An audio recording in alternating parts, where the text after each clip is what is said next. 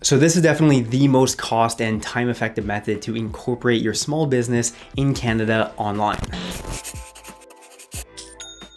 Hey everyone, Griffin here, and if you're a small business owner in Canada with a growing business, one of the best ways to better manage your income and expenses along with paying less tax on your company's earnings is to incorporate the business rather than keeping things under your personal name, as corporations are subject to better taxation rates and they provide your personal assets with limited liability protection, which can be beneficial as you're growing your customer base over time. Now, I've personally had several of my businesses set up as corporations over the years, so I absolutely have experience dealing with navigating the incorporations process for small businesses. And just the other day, I actually helped my girlfriend set up a corporation for her small business that's thriving and also starting to really take off. So this inspired me to make a video sharing this very process for entrepreneurs who may be new to setting up a company in Canada. So in today's video, I'll be taking you through the process of incorporating your Canadian business online in a matter of only a couple of minutes.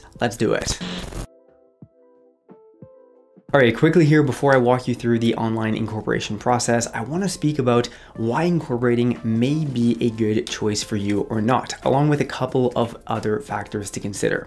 So first off, you need to understand that a corporation is a fully separate legal entity from yourself in the eyes of the law and the CRA, Canada Revenue Agency. So even if you're a one-person business and you're going to own 100% of the corporation shares, you are not the corporation and vice versa. This means that the company has its own unique business number, which is sort of like a unique SIN for individuals. It files separate taxes from yours. It's able to take on loans and mortgages. And from a legal standpoint, it's separate from your personal assets. Now, from a taxation standpoint though, corporations tend to pay significantly less marginal tax on actively earned income than individuals do, which is the highest taxed form of income, right? Income that you're earning from your job, for example, is going to be the highest taxed form of income. In fact, here's a quick comparison to give you some perspective on the different taxations between individuals and corporations. So if you're an individual making, say, $250,000 a year in Ontario without any further deductions,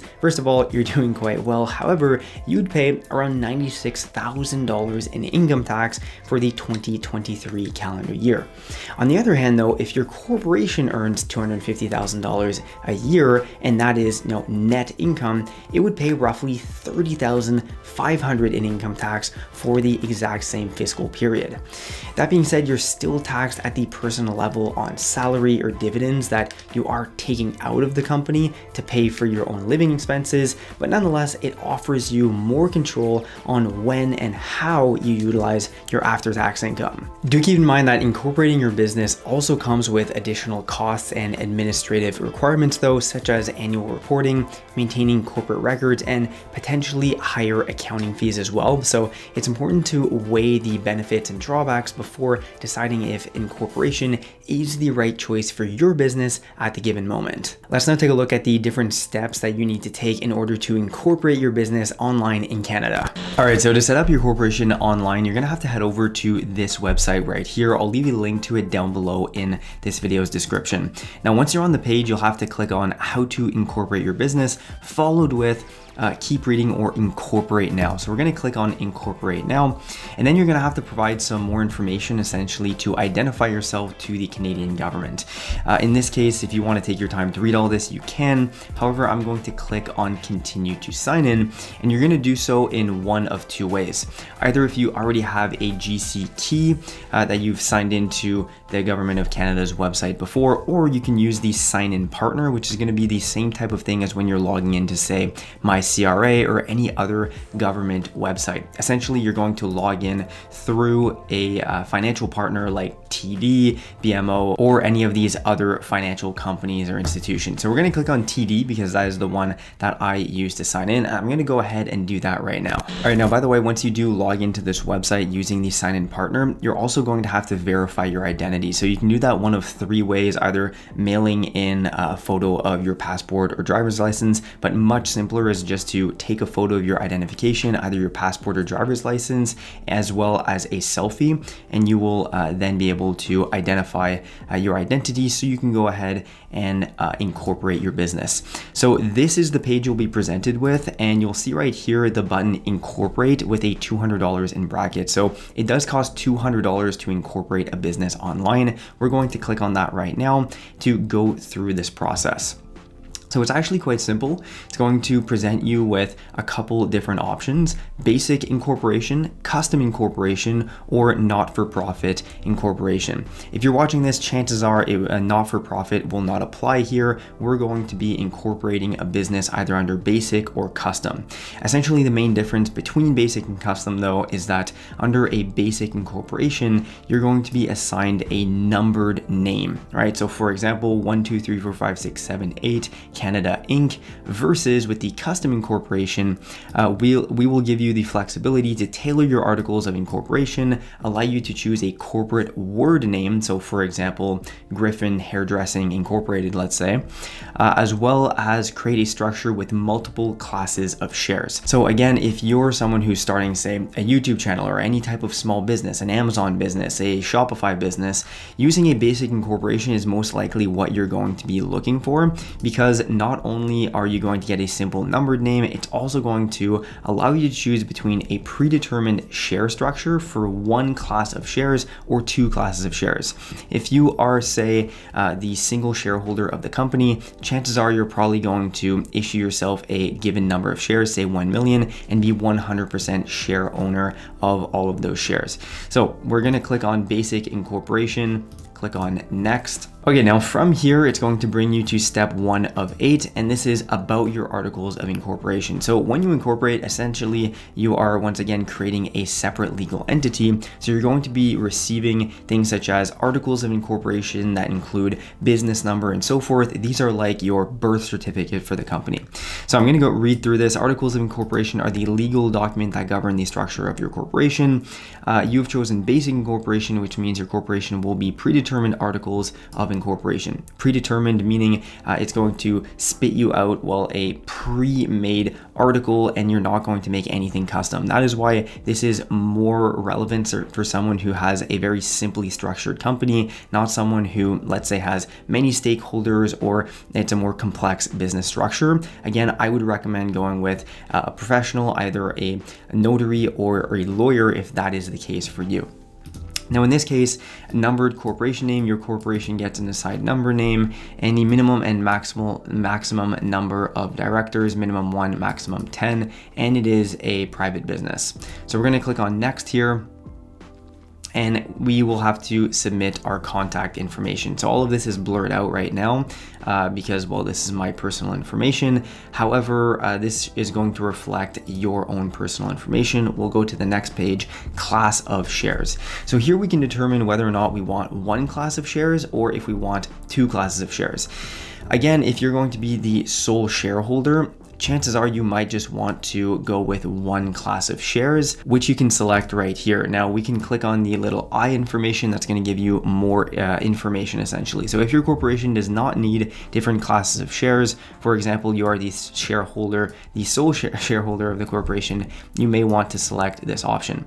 Your corporation shareholders will have the right to vote, receive dividends, receive the remaining property of the corporation after dissolution. So if you don't really know whether or not you need one or two classes of shares, chances are you'll just need one class. Essentially, by having more than one class, you can attribute different characteristics to those different classes of shares, such as voting rights, access to dividends at a different cadence or pace depending on when earnings coming in. These are all things that you can essentially modify and customize with more than one classes of shares. We're going to click on one class of shares in this case though, just to make things simplistic. So we'll go to next. And this is where you're going to input corporate information, such as the registered office address. So you need to have an office address for your corporation. And this is quite simple. If you are working from home and your company is based at home, you don't have an office, chances are this is just going to be your home address, unless you have, say, an office somewhere else in your province or in another province. that is going to be dependent on your current business. So we're going to put in, I'm going to just put in fake information here, and I'm going to blur it out. Just so we can go to the next step. All right, from there, once that is input, the directors are going to show up here. So the directors of the company are essentially the people who have control of the company. They aren't necessarily the largest shareholders, but they're people who have access to the company, are able to take decisions on behalf of the company. So in this case, there would be one shareholder, and that would be me in this fictitious example.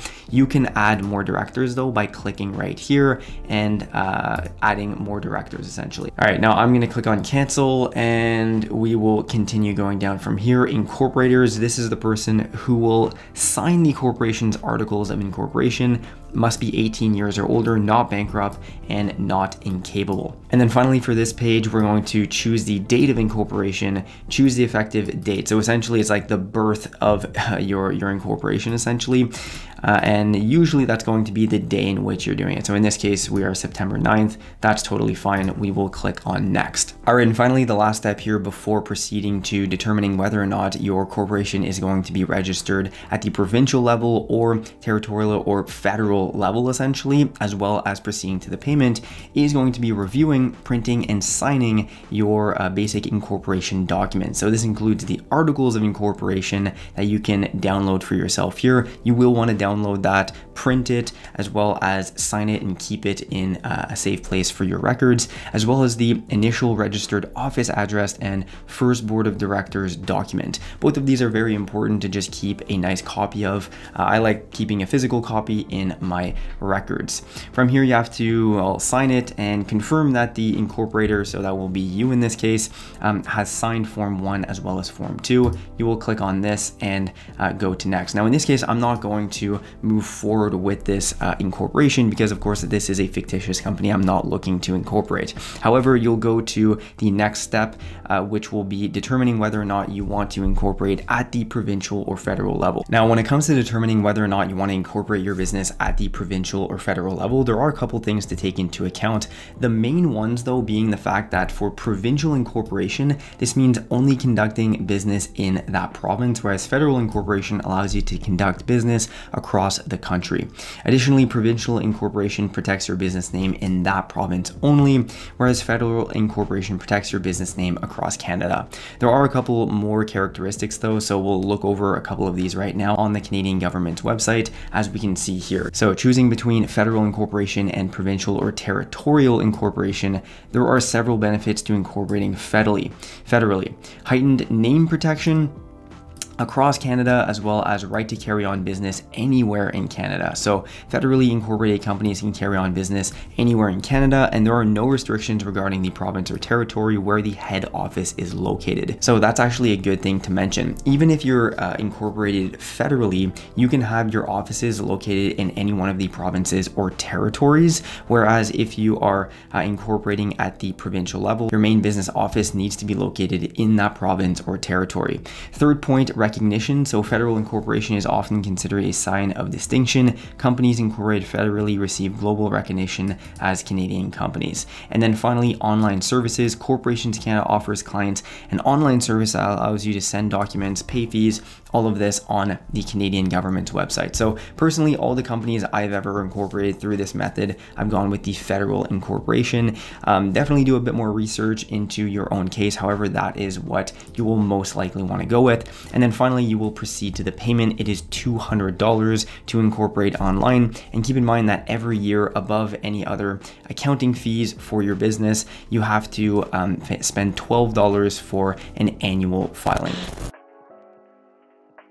And finally, I thought it important to mention that incorporating your business can have many advantages, as we've just covered, but it also comes with added and ongoing responsibility, especially if you're the sole shareholder who's going to be taking care of all of the filing and providing financial documentation to your accountant. So first off, it's absolutely essential that you keep your company's financial and incorporation documents in a dedicated binder to keep track of them, separate from any personal documentation because again, your company is a separate legal entity from yourself. Additionally, incorporating online, as we've just covered, is hands down the cheapest and quickest way to go about setting up a corporation. But unless you're a tax or legal professional who really knows what you're doing, this method is best for simply structured businesses with few shareholders and a simpler business, rather than more complex structures with several stakeholders and things to take into account at the time of incorporation, which could impact the company down the line. For example, while I've incorporated my own social media and e-commerce businesses myself with the method that we've just covered,